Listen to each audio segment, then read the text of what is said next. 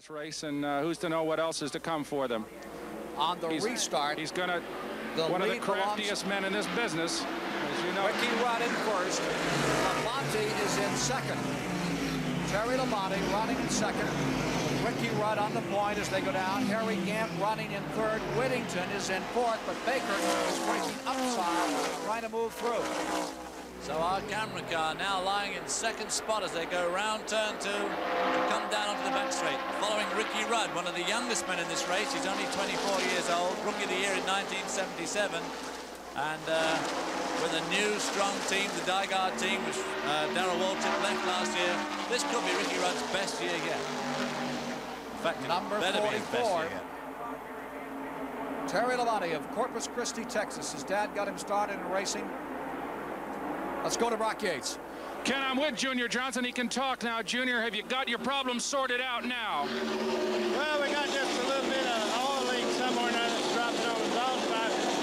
Smoking a little bit, but it ain't leaking out underneath the car, so it's just a seep somewhere or another. We don't think it's no major problem with it. Okay, thank you. Believe it or not, Ken, it's so loud down here, I couldn't hear a word he said, but I presume you know what he's talking about. Back to you. They think they can get along with the problem. But right now, problems for Ricky Rudd as Terry Labonte in car number 44 moves in on his rear bumper.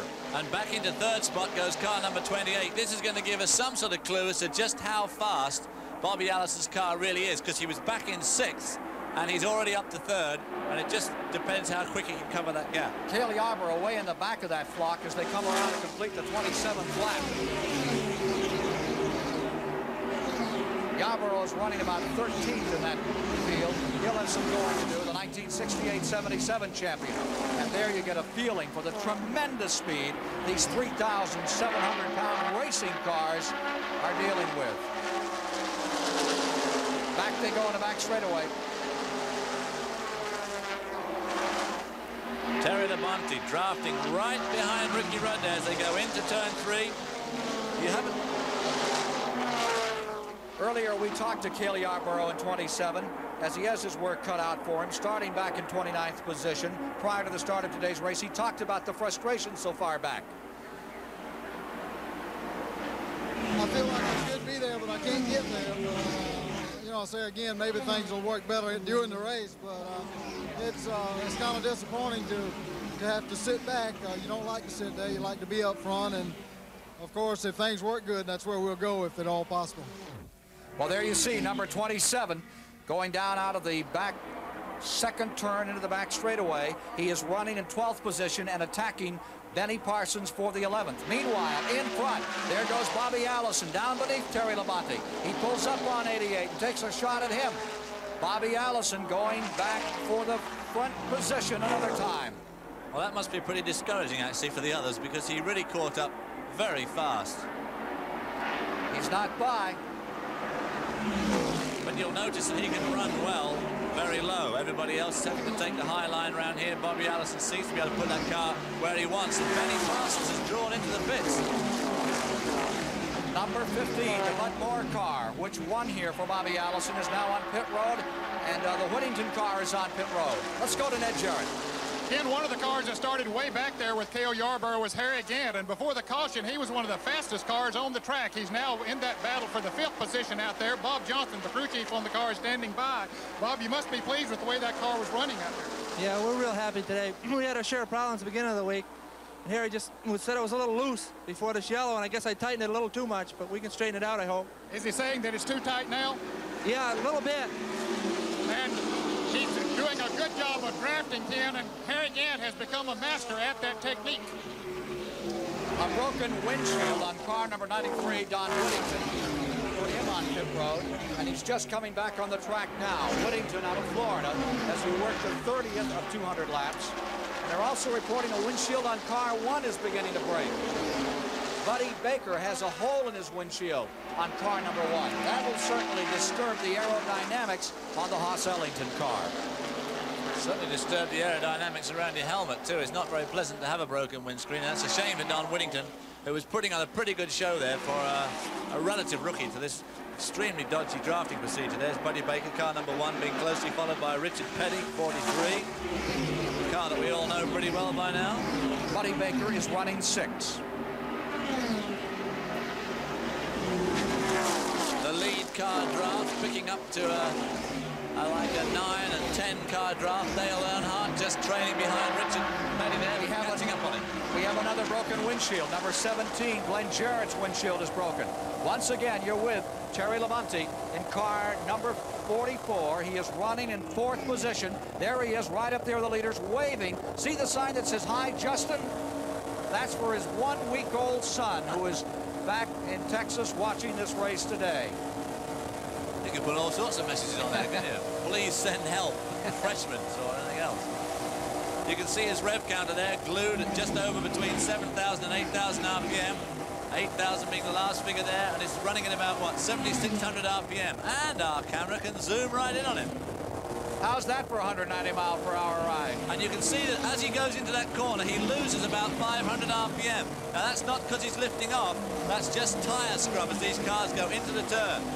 Well, you're right there with the leader, number 44, Terry Labonte, who's running with the leaders in 4th place. And now we're looking at the back. Whoa, look at that man right up on him. Buddy Baker right behind him, and right behind him is Richard Petty. He pulls away a bit as he goes into turn 4.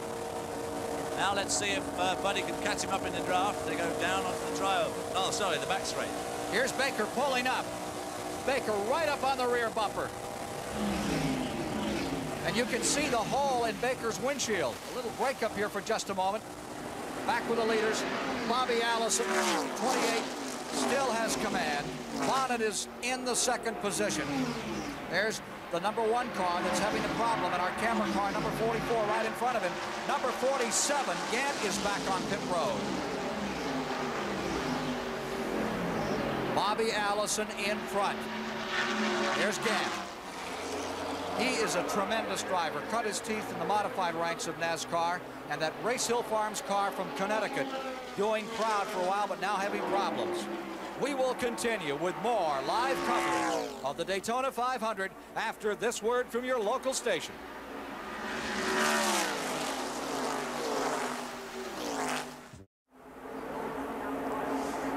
34 laps are complete in the 23rd Daytona 500, 85 miles down, 415 to go. Harry Gant pitted, came back on the track. He is pitting again under green. As the folks in the grandstand, looks like a tennis match, watching these guys go by at 190 miles per hour. There's a little more at stake than a ball, so forth, than this one. Nearly as much money, too. Almost. At least they're willing to race the consolation. On the back straightaway, in the front running position, it's Bobby Allison. In second is Neil Bonnet, maintaining the third in a very stout drive. Here comes Bonnet to the inside. Parsons in third. Tremendous race for the lead going into turn number 3. Almost side by side. Bonnet then had to fall back. Well, Bonnet made a real stab at the lead there. Well, there we see the 2 good Fords out here. Neil Bonnet, number 21, and Benny Parsons, number 15. But unfortunately, Benny is a lap down. But he's right in there with his lead car draft. So what he needs now is to get right to the front, have a yellow flag situation, cross the line first, and that will give him his lap back. Terry Labonte with Baker right on his rear bumper. Now Baker's pulling up and trying to pass. You're riding with Terry Labonte, and Baker is right there trying to storm through. There you see Richard Petty right behind Baker, now going to the outside. There you see the Buddy Baker's windscreen right up to the back of Terry Labonte, down the inside. He's pulling alongside. He's shooting through to go by. Up in front. So Buddy Baker takes... Bonnet has taken the lead. So Buddy takes 4th spot away from Labonte. Let's go to Harry Gant's pits. Harry Gant has been in the pits, Ken, for more than a lap now. He has ignition problems on his car number 47. He was one of the fastest cars out there, charging to the front. The crew said all of a sudden it started misfiring. They brought him in. He went back out, only made a lap, and now they're changing distributor of the car. So he's losing a lot of valuable time here. I can't imagine what it must be like to be in a race and lose time. It must be very frustrating. The old lap charters keeping very careful track.